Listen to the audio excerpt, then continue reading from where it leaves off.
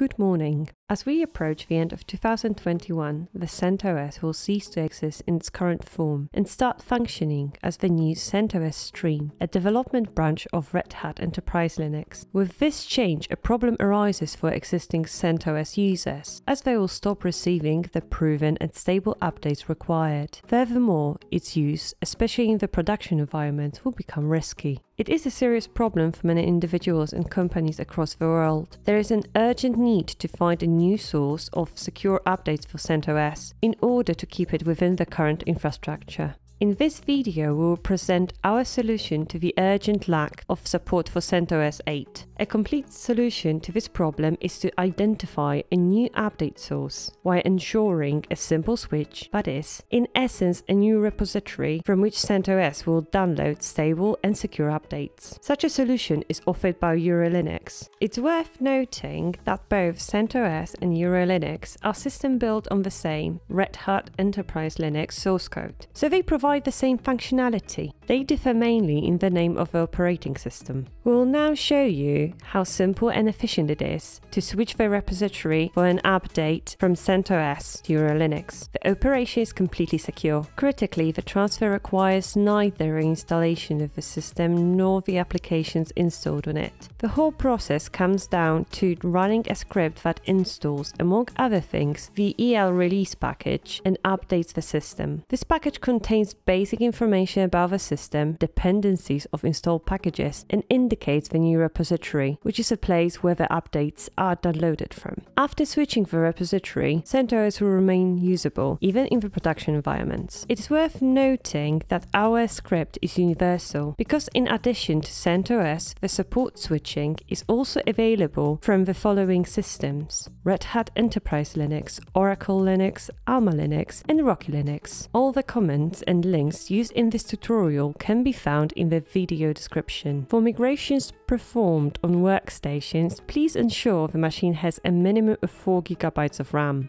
Before starting the process, we recommend that you update your existing system to the latest version. Then download the migration script using the link in the video description. When the download is complete, navigate to the directory with the following script and run the script with super user privileges. After entering the command, a recommendation to perform a backup will appear in the terminal. In order for the script to continue working, you must type yes.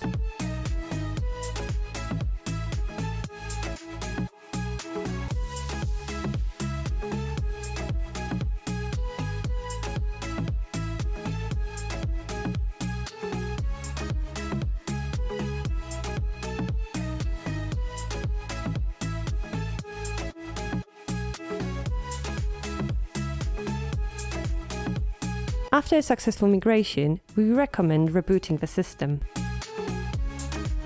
During the first boot, you will still see the option to select old kernel version, but after a full boot, they will be automatically removed, and the system will be left with the correct EuroLinux kernel. To quickly verify that the process was successful, we can check the distribution description using the following command. As a result, we should get information about the distribution and the latest version of EuroLinux.